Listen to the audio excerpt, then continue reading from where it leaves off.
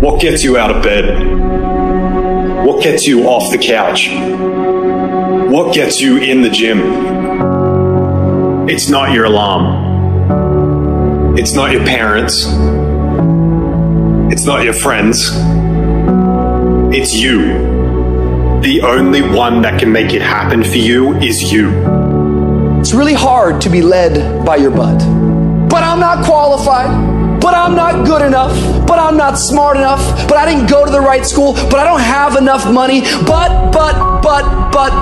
if you're ever going to step into your future, if you're ever going to step into your destiny, you're going to have to get over your butt. And that's what a pity party is when you have an undisciplined mind and you meditate on the wrong thing over and over and over again. If you're going to throw a pity party, I'll give you 3 days and that's it. And after 3 days, you cut off your record player, your iPod, your MP3, and you come up with a plan. Do I just sit there and settle? No, I don't. I say enough's enough, man, and I'm going to make a change, and I'm going to keep going until I get it. You chase something that you believe you deserve until you get it. And it doesn't matter what happens to you. It doesn't matter how many times you get fired. It doesn't matter how many people don't believe in you. You just go until you get it. That's the point. Are you tired yet? Some of you need to get tired. You need to be tired of what's going on in your life. Get tired of your habits. Get tired of the actions that you're putting in every day.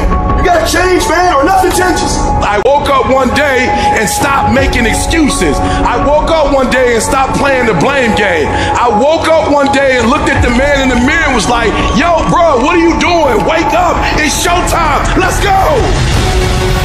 Get up. Go to class. Get up. Do your homework. You wake up earlier than people. You stay later than people. You stay humble. You work harder than anyone when no one's there.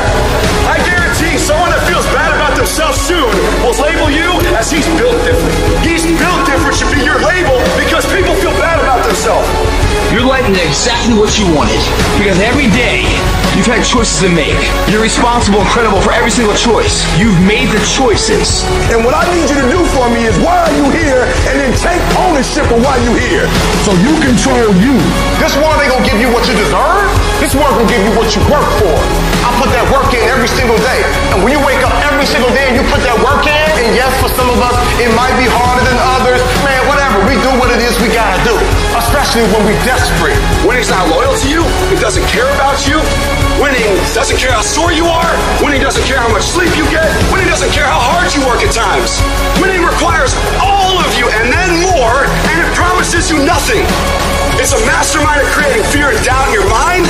It causes setback after setback. So the question is about winning. Are you willing to sprint when the distance is unknown? And why chase this thing called winning? Because the only thing that's guaranteed in life, if you don't chase it, is losing. Now is the time to grind. Now is the time to show the world that I was placed here for a purpose. Work for it. Fight for it. It begins today, it continues tomorrow, and it never